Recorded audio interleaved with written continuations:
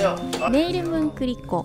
한국 남자 견식군과 결혼을 하고 한국에 왔다. 오늘은 견식군이 친한 형과 집에 놀러 왔다.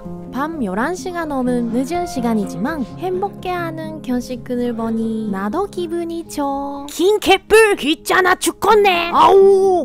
거매. 그래서 그때 경식이가 옥수수를 먹는 거예요. 에그머니나 옥수수를요? 에이 그만해요. 이젠 견식군의 친한 사람들까지 나에게 한민족 같은 존재가 되었다. 에이. 아 이제 슬슬 가야겠다 이제. 제가 설거지를 할게요. 자기가 여기 음식물들만 버려주세요. 네.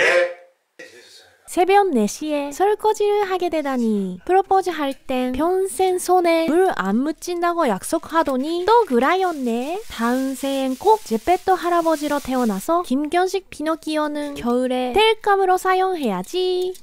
자기 다 치웠어요? 에? 행복해하는 두 사람의 표정, 그리고 끈적한 스킨십. 뭐야 설마 둘이 야리꾸리한 사이는 아니겠지? 자기라고 불러줘잉. 자기. 자기? 젠슈츠 그리코노 고규 러크노카타. 키릴은 간당하지. 그리코 앞에선 제 아무리 힘 좋은 남자들이 덤벼도 입파진 물에 높게 웃뿐 활짝 웃고 있는 너희들의 얼굴도 꼭 에이플 사기당 잼민이처럼 눈물 범벅이 될 것이다. 이런 샹. 너의 새끼들아! 왜 그래 크리코? 아 알려줘잉. 자기, 너는 관계나 너? 뭐가?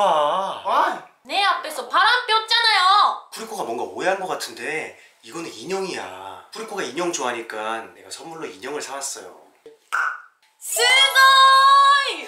야사시한 견식군은 인연을 좋아하는 나를 위해 전세계 한정판이 잠자는 건줄 판순이 인연을 내 선물로 사가지고 온 거야. 아우 나랑 끈.